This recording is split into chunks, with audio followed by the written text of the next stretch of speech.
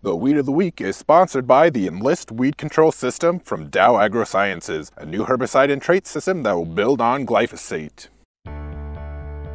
Farming isn't just in the land, it's in you. Take control of weeds like never before. Enlist builds on the Roundup Ready system, combining proven control of a new 2,4-D and glyphosate in Enlist Duo herbicide. Protect what matters without changing the way you farm.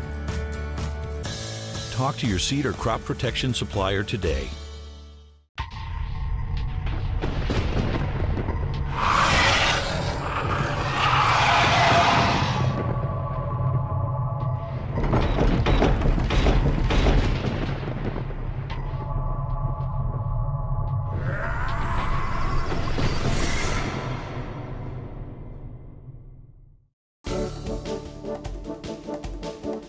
Our weed of the week is common ragweed, and unfortunately, it's Roundup-resistant common ragweed. Well, it's getting to be tougher to control because Roundup doesn't get it, but guess what? Liberty still does a nice job on common ragweed when it's relatively small, so you do have a non-selective option that you can use. However, there aren't a whole lot of conventional options. We'll get into what those products are. All right, let's talk in the easy crops. So corn, this is a piece of cake. You use Verdict down. You could even use Triple Flex, Sure Start, Balance Flex, something like that pre. Post-emerge, we like Status the best, although Diflex is really good, Clarity is really good with little atrazine. Even Buctril atrazine isn't that bad. You've avoided the HPPDs though. I think the HPPDs do a pretty nice job, and you can spray them a little bit later in the season. So if you get a late flush, you can still go with the Callisto or Lautus, Impact, especially Armazon. When you throw just a little bit of atrazine, even a quarter pound of atrazine in there, it really kicks that control up. All right. Okay, how about wheat? Well, in wheat, we start out with Sharpen Down. That's going to give you some residual control. You can use a good strong rate of Sharpen Down ahead of wheat. I like that. Then post-emerge, Husky is my favorite choice. You've got Buctril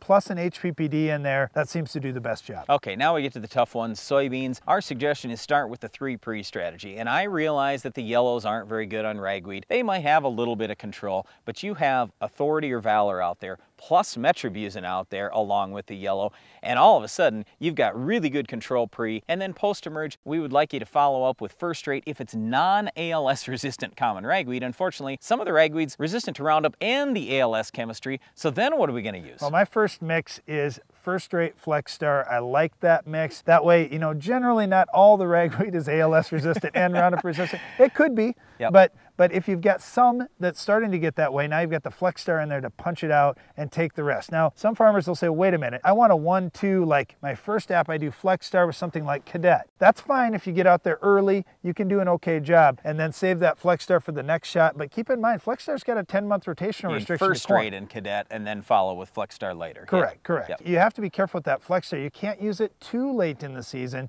or you'll have some issues to next year's corn. Well, once again, common ragweed may be ALS resistant, it may be Roundup resistant, but we still have plenty of good options that will control it in almost every crop. That's it for our weed, but stay tuned. Iron Talk is coming up next.